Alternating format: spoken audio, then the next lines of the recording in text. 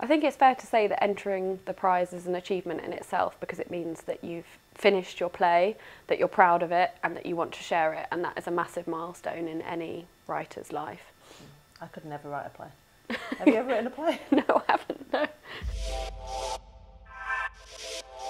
We're looking for something that's fearlessly imaginative. We're looking for the boldest and best ideas of your imagination. We're looking for something we've never seen before. Stories that speak to now. Stories that speak to now. Don't have to be set in the now, though, I think, would always say, but like need to kind of have some sort of relevance. Yeah, yeah. We're looking for compelling characters, believable characters that we want to meet and get to know more about, that we really care about. And we want the play to take us on a journey that we want to get to the end of. Every play that comes in doesn't get a full read on the first round. It kind of grows through the stages. It grows quite quickly, but I suppose then you're kind of going, okay, so where have I got enough of a hook here to want to read on? Yeah. And then the next stage is something really juicy happening in the middle of this? Yeah. And then kind of, do I really want to see how this plays out? It sounds basic, but things need to be happening. Yes. It can't just be a long dialogue or monologue with no action. Yeah. We need to want to know what happens. Yes.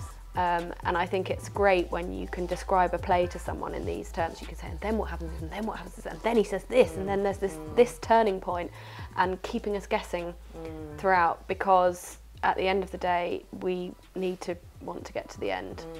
I think when writers take the familiar and make it unfamiliar, that's a really exciting thing for me.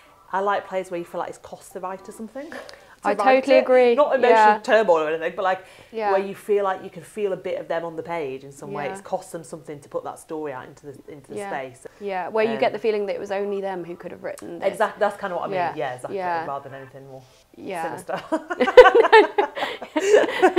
I don't think writers should write with a particular audience in mind. Not thinking about who your audience are, but what experience you want them to have. Yes, because it's too binary. I think something that a lot of great plays, the Women's Prize plays among them, have in common is that they make you uncomfortable.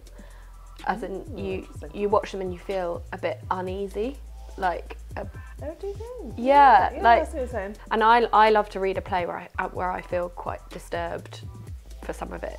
But I suppose it's acknowledging that obviously the element of subjectivity and which is the beauty of it as Yeah. well. Yeah, and that's also why we try and kind of put together, excuse me, a sort of, you know, a really mixed panel of readers and judges to kind of bring lots of different views and opinions into the space, but also recognising that they are still only a limited group of people who are deciding. One thing that's really fun is to be in the room where the judges are discussing the plays and making their decisions, because watching all those different theatrical expertise, minds, theatrical expertise, tastes, watching them all collide and fizzle.